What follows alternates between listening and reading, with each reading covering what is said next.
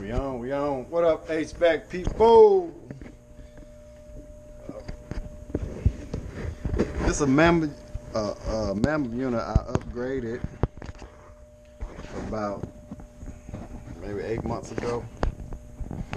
But it had all the old relays, so I ripped all the relays out and put this Facility Explorer from Johnson Control, so the customer can control 4 of the Mammoth units by front end, even on an iPad from their house. I want to make a quick video on how you can test relays with a 9-volt battery. These relays right here, I'm gonna show you how you can get a signal just to check them. Make sure they operating properly. I got 2 different kinds here.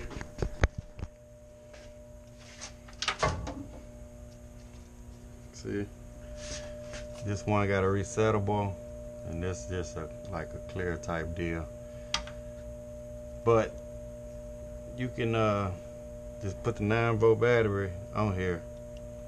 You can see the red light, and you can hear it kind of click on the inside, or at least I can feel it. So you can test it. That relay is good. These style right here, just with a 9-volt battery. Do it with this one also. See the green light? You can see if you can hear this. You kind of hear it. This little relay type deal clicking.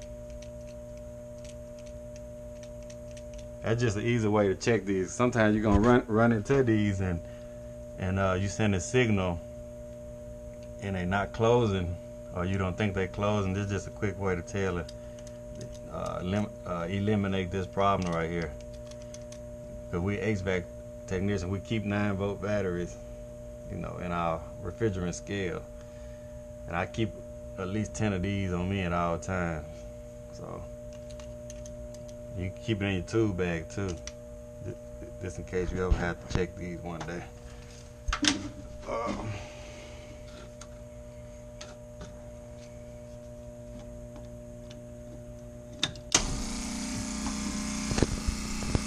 So I'm gonna have to troubleshoot this unit. So the problem that I'm having though is that compressor is kicking in automatic.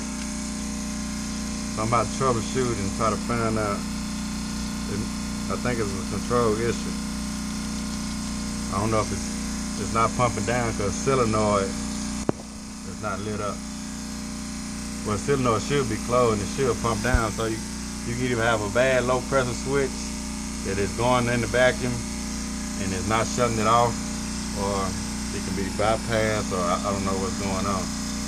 But I'm gonna turn this blower on real quick.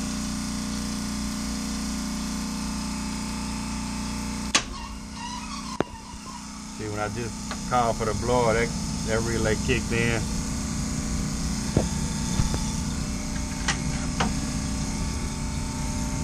I don't know exactly how much these cost, but I know they sell them at Home Depot. I always keep one of these with you to save you a lot of time before pulling out your meter, just to make sure you got voltage. Well, you know you got voltage, turn from no voltage, turn green, voltage, turn red. That just let you know you got power going through your contactor. See that? You can kind of check fuses like this too. This is my heater right here. If I had a blown fuse, it'll be red right here and green right here. See, I got green right here. That's because my heater is not on. Got red, green. Compressor is on. Should have red on both sides. Blower on should have red on both sides. And sometimes you can tell if you're missing a leg or something like that. You can have 2 reds and a green. You know you're missing a leg because your fuse blows.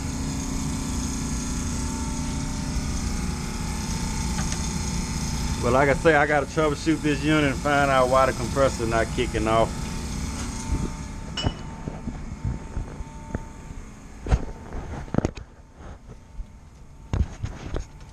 I don't have my flashlight, so I gotta move all these tables, open that door to get to the compressor department.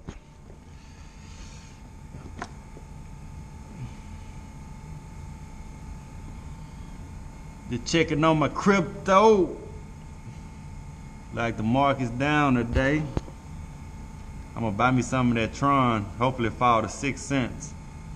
I'm gonna give me about $200 worth of Tron. Cause Tron expecting to get to like $7 at the end of the year. I say I'm just holding right now. So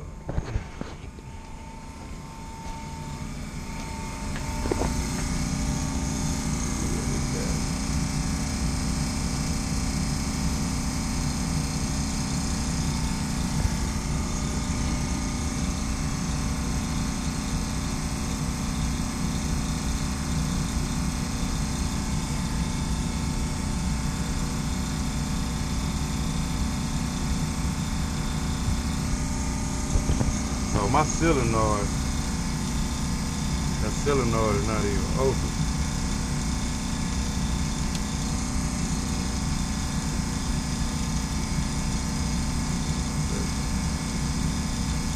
The compressor should not turn on without the solenoid open.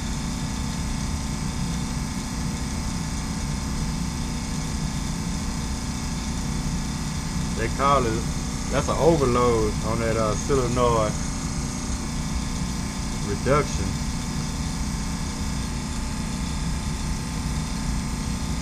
That's my overload relay.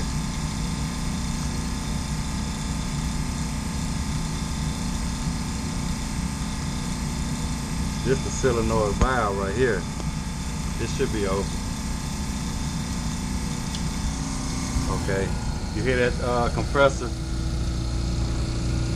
Because now I got refrigerant flowing through there.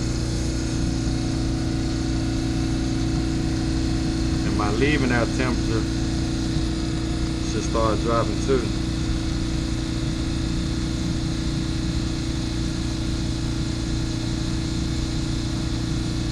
Say low suction is off.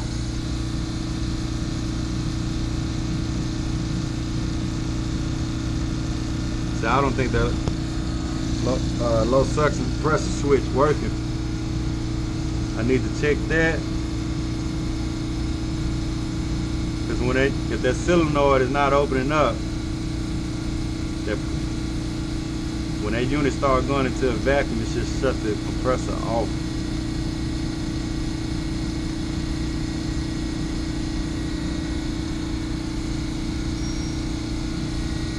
So, like,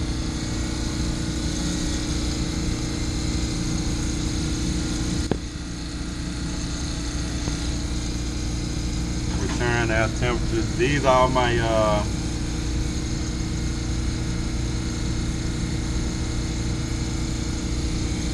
these are binary outputs. These are reading a value like return air temperature. These are my heaters, compressor, fan. These are relays. Solenoid, unloader. Looking for my low pressure switch. I think this low pressure switch right here. So I'm gonna get a meter and see if that's open or closed. Check continuity on that. If it opened up, it should turn the compressor off.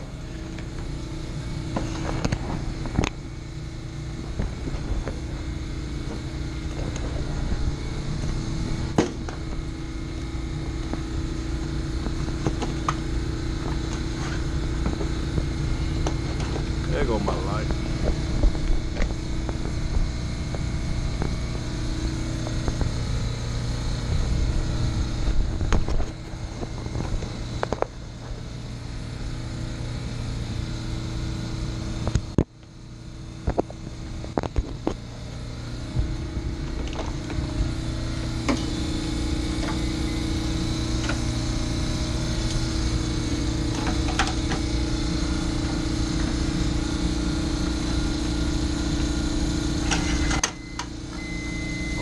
switch is closed. So what I'm gonna do is take the solenoids out and that switch should open up.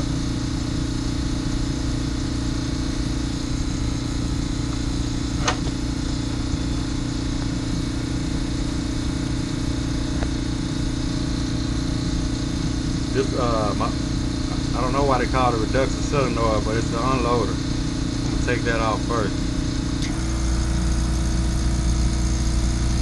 And find the solenoid valve, turn that off. Okay. Now that switch should open up.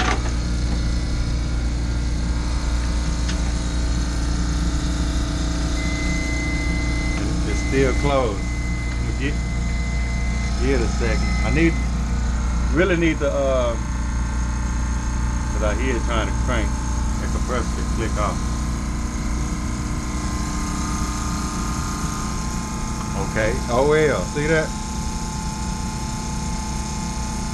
So that low, I don't know if you can see that or not. That low pressure switch did open up, but my compressor is still running.